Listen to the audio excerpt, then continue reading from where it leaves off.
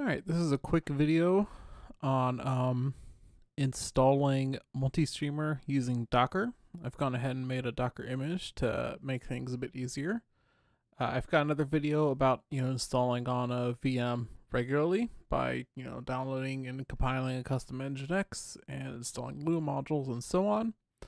However, I have made just an easy mode Docker image that uses, and you can use Docker Compose to quickly get Multistreamer up and running so you can try it out. So, let's see here. If I go to my GitHub here, docker-multistreamer. This is the repo. And yeah, the repo has tags that follow, the upstream Multistreamer tags. And it's got a pretty long Docker file that takes care of installing all the dependencies, compiling everything you need all in one layer to try to produce a small Docker image. I think when it's all said and done, it's something like an 80 meg image or so. And within that, within that repo is a Docker Compose file let me bring this in a little bit to capture. There we go. So I forget how tiny 1280 by 720 is. Boop. There we go. And there's a Docker Compose file for, like I said, quickly getting up and running with Redis and PostgreSQL. All the dependencies is ready to go. Now this should not be this Docker Compose thing. It's pretty okay, as long as you're aware of the fact that everything is going to be unencrypted, and you should run it behind some kind of SSL terminator like HAProxy or Stunnel or Nginx or something that does SSL for you. So we can just type Docker Compose up, and we'll pull down an image.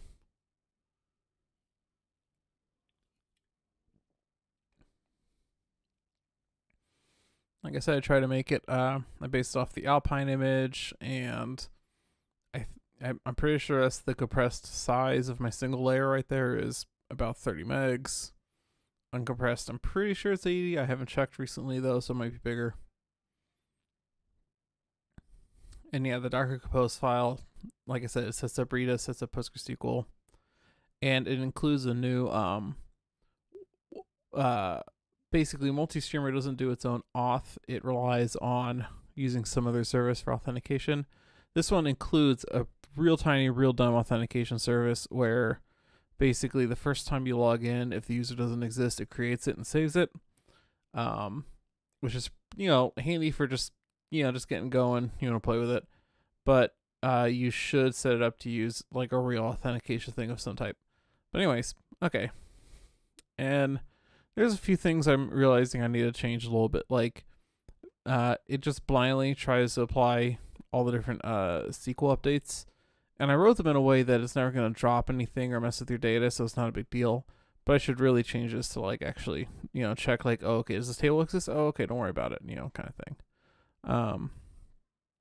But anyways, by default, this is sitting on port 8081 for the web interface. The IRC is on 6667, and the RTMP is 1935. Those are all like fairly standard ports. So on my machine, I've got this running on 192.168.59.11, and there I am. And I can just log in with anything. Off I go. Boom, you're up and running. And so yeah, by default, it doesn't support it only supports custom RTMP, style accounts. It doesn't support Facebook, Twitch, etc. because that requires, setup on your part. But that is, I try to make that, I think this is a little bit more straightforward to do because basically you just have to define a bunch of environment variables. And I try to document every single environment variable here. And I actually did. Every single environment variable is listed in this file with what they do. But the important things to pay attention to are the things like the Multistreamer session secret. All session data to the client gets encrypted with this secret. And I think the one in the composer file is like 1, 2, 3, 4, 5, 6 or something like that. And it could be anything, but you should make it something unique. Doesn't matter what. Doesn't matter the length, just something. And these are probably the single most important entries here for making this work correctly. So basically, I run this behind an SSL terminator, right?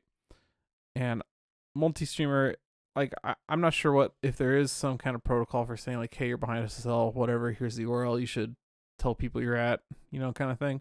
So I have environment variables for that, where you can set, what is the public HTTP URL, right? So if you're running this behind Nginx and Nginx is providing SSL, you could punch in https:// whatever.com.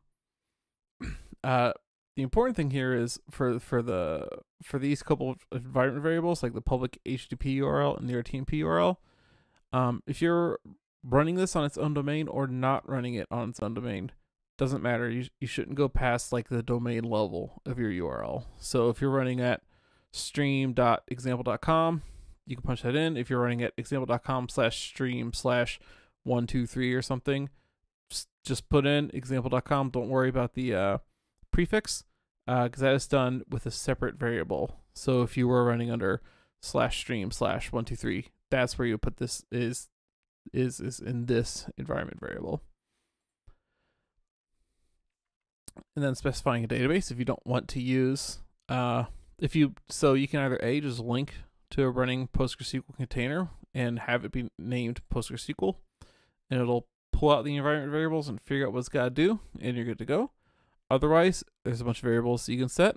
The only one that has the default is the port to connect to. Otherwise, you can specify the host, user, pass name. This will be running in Nginx, and Nginx does, just an FYI, Nginx does not read your SE hosts file. It strictly does DNS.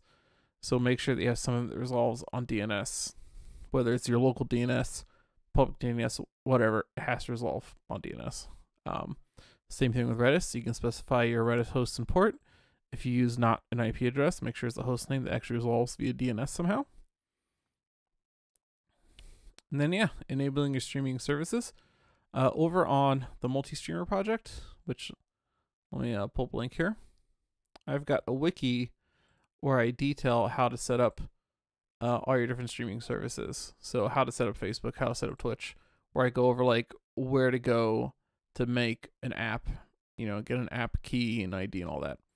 And basically for the Docker version, all you gotta do is define some environment variables. So for Twitch, you do your client ID or client secret, and then you have to specify which ingest server you want to use, because the idea goes that your users probably don't know where your server is located, so you should pick an ingest server that's close to your server. And again, that's all detailed here, where I specify, like I have an example of using the Dallas, ingest server. YouTube, same concept. Go make an app, get an ID, get a secret. Country code, punch in your 2-character country code. That's used for pulling down categories. And then Facebook, go make an app, get your app ID, app secret. I set up so if you use client ID and client secret, that's fine,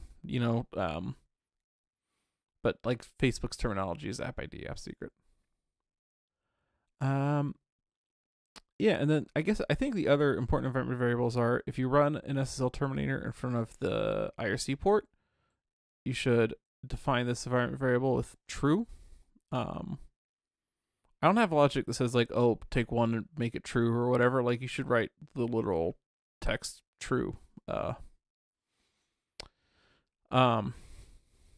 IRC force join is a pretty nice one to set to true. That makes it so if a user is connected via IRC and one of their streams goes live, they get auto joined to the channel. They don't have to, worry about it. Worker processes, that's just how many Nginx processes to run, defaults to 1. And everything else you could probably just leave alone. And so that's it.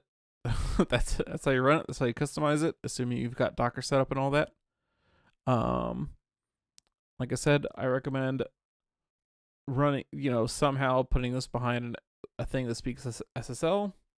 And I also recommend switching out the auth server. There's a environment variable, Multistreamer auth endpoint, where you just punch in like http:// address port / whatever, and it will do auth there instead of with its own internal, wredis one.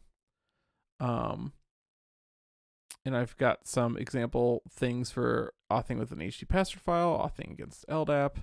You can write your own to auth against WordPress or like an IMAP server or something crazy. It doesn't matter. You can do whatever you want. That's the idea, is that you probably have something with users already and you just want to use that.